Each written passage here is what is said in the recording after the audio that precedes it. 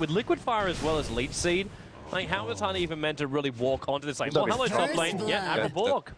First blood to be spilled, Trixie as well as Fly combining to get yet, let alone think about Arcanes, let alone think about Blink Dagger. Now middle lane, Avalanche. He doesn't have mana for a toss, but now he does. So the toss up in the air, S4, look at her, she drunk a brawler up and maybe evade a lot of this. Admiral Bulldog is track and keep him out. In fact, he's going to sprout him up and hold both of them in range of the tier 1 tower. They're actually switching out the aggro, but there's still going to be 2 heroes going down. Tosses Bulldog away. There's 77 life points, but he TP's in, and Excalibur into the tree lines where it's safe. Can he move up? Can he move down? VS is in the neighborhood. He summons the trees, but Excalibur's already back up through the middle lane.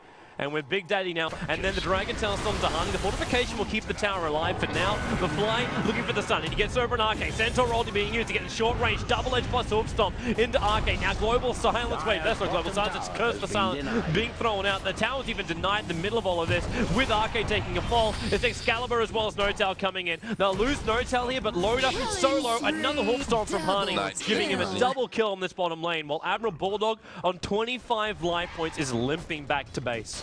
Blink, but then, oh, look at him go. He sees the Wisp at the back end of play. Now the Centaur ulti will go with the Avalanche toss. Load a lot of bad damage, and now the double edge. Loaded just splits in two. Honey with a perfect Hoof Stomp, catching an Arcane, and they just keep going in deeper. Arcane is going to drop down low, and maybe even then, with the Brewmaster ulti, they're losing the Brewling in the corner.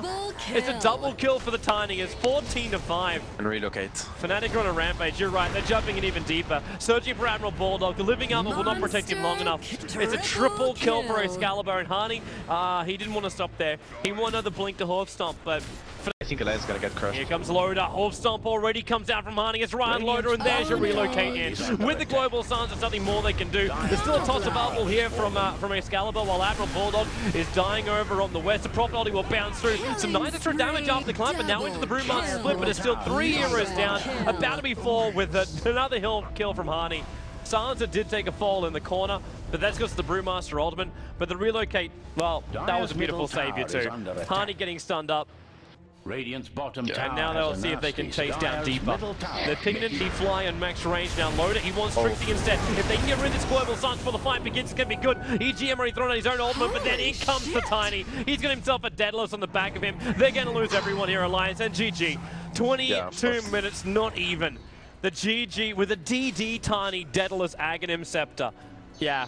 Easy game for Fnatic. I mean, easy not in the sense that the Alliance was weak, but good execution, good ganks, good rotations. They secured what they wanted. They won the laning phase, and it was all about the laning phase, is what we called earlier. They could lose that game, they could lose in 15 minutes as well. They won it in 20. Alliance could resist a bit more, but in the best of 5, useless to use your energy trying to win the last game. Just call GG and go next. Yeah. Smart decision. Well,